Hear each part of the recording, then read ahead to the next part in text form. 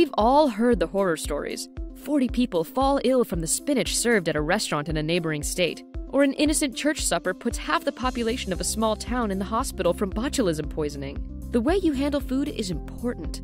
Your reputation depends on the freshness of the food and how you handle food. Why do employees need food protection training? You get a recognizable advantage over other local eateries who haven't made the investment of time or money.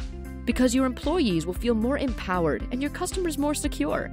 This translates into a larger clientele of satisfied customers.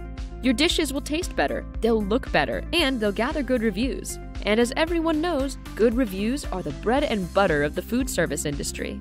Head on over to learntoserve.com. Our comprehensive offering of online courses provides everything you need to train and educate.